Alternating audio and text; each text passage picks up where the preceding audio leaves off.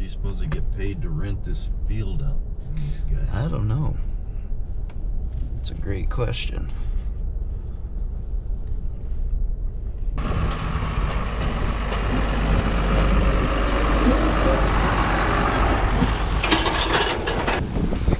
Look at that red thing. You want to buy a red planter today? You want to switch to red? We'll leave that to Jonah. Sure, sure. All right, today is August 18th. We are up at Mitchell, South Dakota today for the DakotaFest Farm Show. And I've never been here before. I don't think Grandpa's been here either. So this will be new for us. We're gonna take a look around, and I think the one thing I really want to look at is that X9 combine that they got sitting out. So hopefully we can find it here and maybe not wear the soles off our boots before we get there. So they got a DB60 set up here with precision planning. We're at the precision planning booth, but you can see all the row units here. Looks a little bit different from our planner, I think. Be something. Okay. I guess if you want to buy a grain bin today. Well, there you go. Easier to get to the top that way. Yeah. You got your sprayers over here. Yep, fast. If you ever want to pull behind sprayer. No. No. I'll let somebody Oh, you want one with tracks? I'll let somebody else handle the Someone else handle it, yeah. handle the chemicals. Yeah, they got a fertilizer spreader back there too.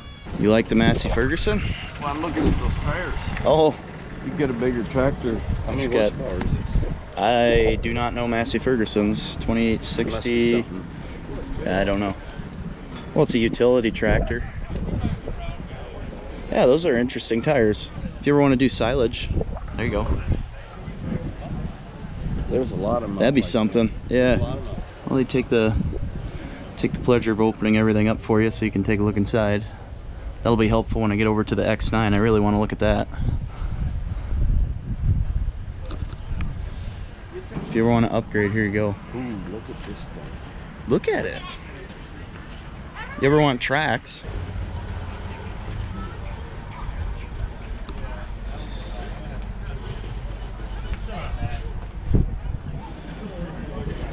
So what do you see? DB60, 24 row. Well, it certainly looks different from your planner.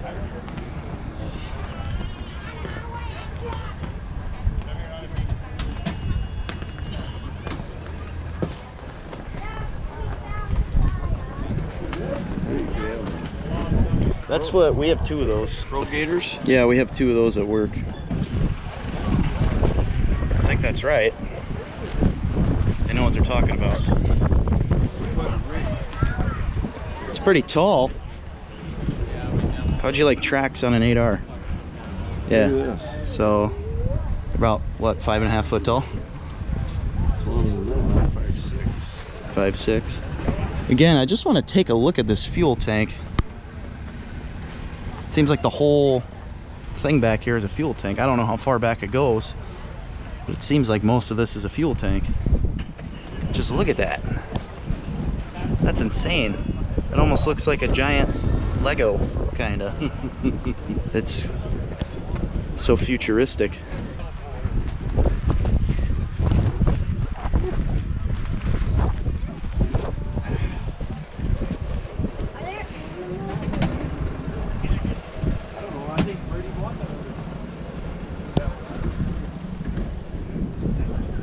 Wow. Yeah, 2096 Brent. I think 20 miles an hour, but we don't have a tractor. I bet the 7R could pull that. I don't think so. Empty. You wouldn't pull it. Empty it could. I don't know. Yeah, I could pull it empty for sure.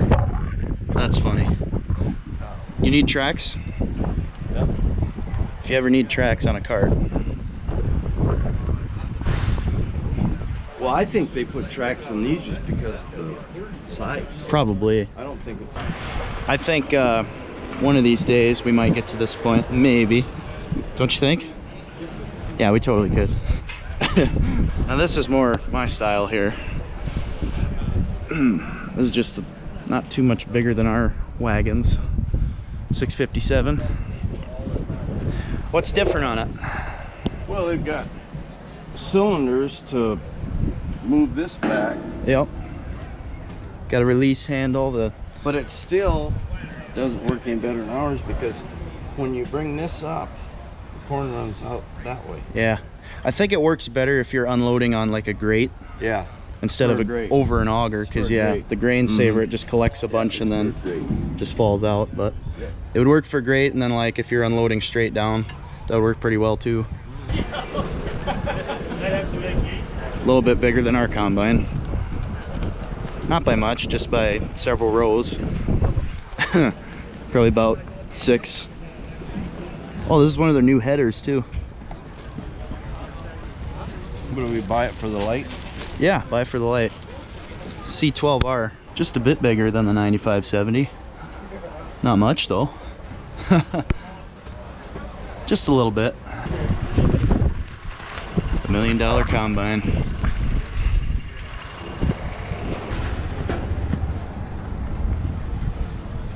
Yeah, just a bit bigger than the 9570. Oh, they got the radio playing in here. Better turn that off so I don't get a copyright strike. Turn it back on when I leave, but lots of storage compartments in here. You could literally live in this cab. Look at that. Visibility is amazing in this thing. Quite a bit different on the shifter here than the 9570. There's your radio. Got your cab light. And quite a bit bigger cab up here.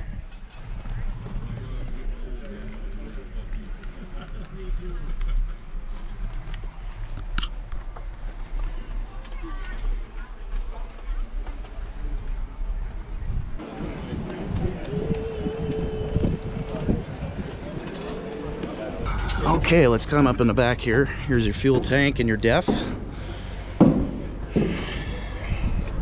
It's even got a folding auger there. What a huge combine. Got your nice big John Deere engine. I don't know the specs on it. I'd say that's a pretty big grain tank compared to ours.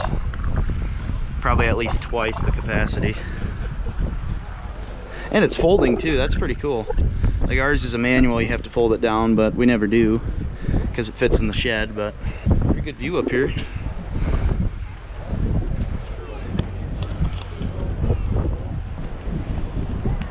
So it should be a dual rotor combine, I think.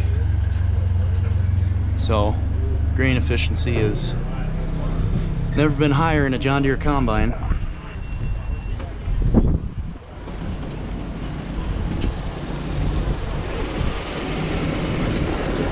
Nice little I seed suppose drill. this is so you can put your track on their track.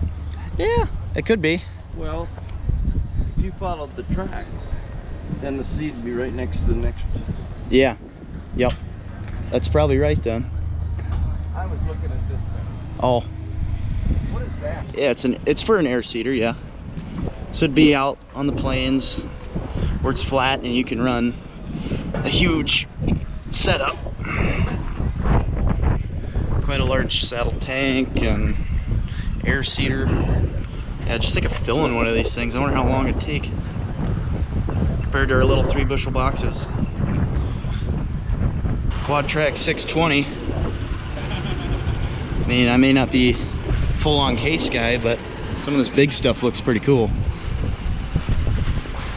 I don't mind a little red, just not on our farm. Looking at red's pretty cool. So this is a new Magnum 400. So this is basically like a power shift, I think, and this is the throttle. From what I've learned about case, which is a cool design. And of course you got your 3-point controls and different settings for cylinders and SCVs and whatever else. PTO. Oh yeah, here's your SCVs. 1, 2, 3, 4, 5, 6. Is that right? 6? There's your left-hand reverser. Not a bad interior for this tractor. I like the radio and all the climate control, auto steer. That looks pretty cool. And then you got all these visors. That's pretty neat. USB. Oh yeah. Not a bad tractor. Well, here's their Case Combine 5150 axial flow. Not a bad looking rig. Well, yeah, I can tell this one's been used before. Yeah, not a bad looking thing. So this is the cab in this Case Combine. Got your window open. Keys on the side, which is kind of funny, but I guess it makes sense. And in these, yeah, your throttle is not 3 buttons like in a John Deere. You have a manual throttle there. And of course, here's your hydrostatic shifter. You got all your buttons here, reel adjustments, auger, unload, emergency stop. And this one's got foot pegs too. They all got foot pegs. That's good. The cab feels smaller in these combines. You sit lower is what I've noticed. And then there's your grain tank.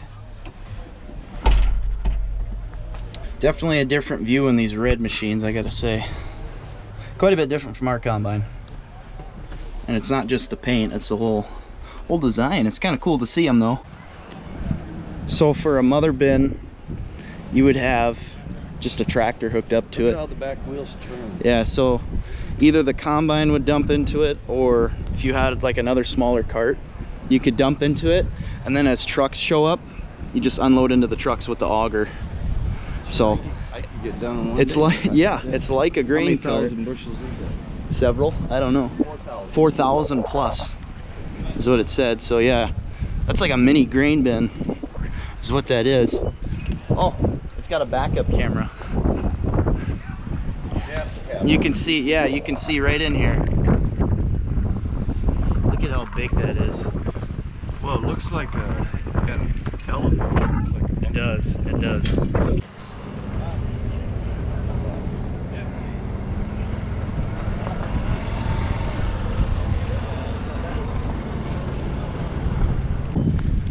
So we got some Kuhn equipment here. That New Holland's right next to him. Got a speed rake. Got a self-propelled. Oh, we better go check that out. Here's all the blue tractors. Yeah. I was gonna say I'm not a fan of New Holland, but I mean, it's nice that everything's here. You get to look at them, compare them in size and whatnot. So I won't take a close look at these. Probably.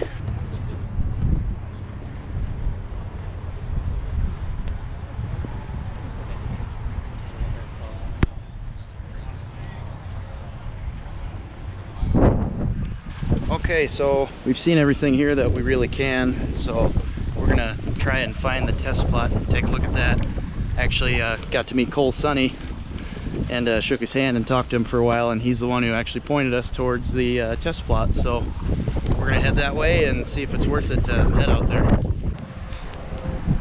Well, this is interesting. You got their tillage set up over there, combine, and here's the other X9, the 1100. Same deal. Huh. So then this is a draper head too. Yes. So we have a 625F, so a little different too, not the draper. Okay, so he's got this box and machine sync. Yep.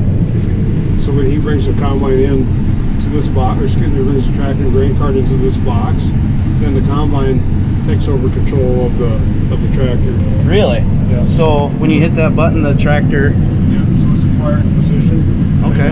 So it put it in that spot. If I bring my unloading auger out, so the unloading augers come out. And we have a preset point, and you can pick different points, but I'll turn the unloading auger on, and now you can see our set point is off a little bit because it's dropping in the crossbar. Yep. So I'll move him just a little bit. I'm running back a foot. Okay. And you can adjust those settings for what you want. You know, I can move him back another 2 feet and dump it in front of the grain cart. So then you just do everything for the cart. He doesn't even have to. He just sits there. Yeah.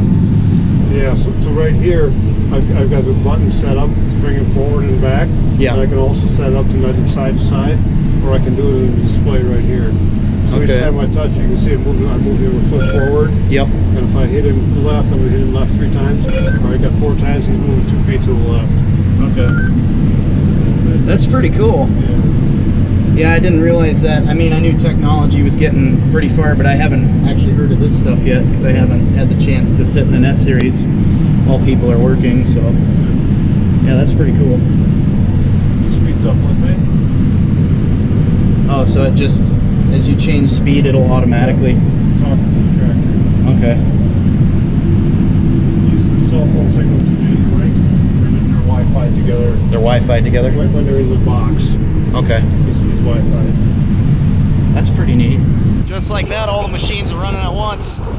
Grandpa's sitting up there in the 9RX. He's gonna watch us use the VT because he's pretty interested in the VT, so we'll see how he likes it when he gets back. Quite a big jump from the 7930, I'll tell you that.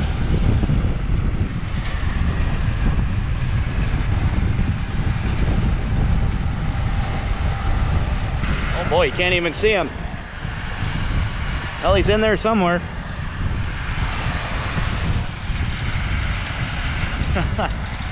Well, you gotta love that South Dakota wind, don't you?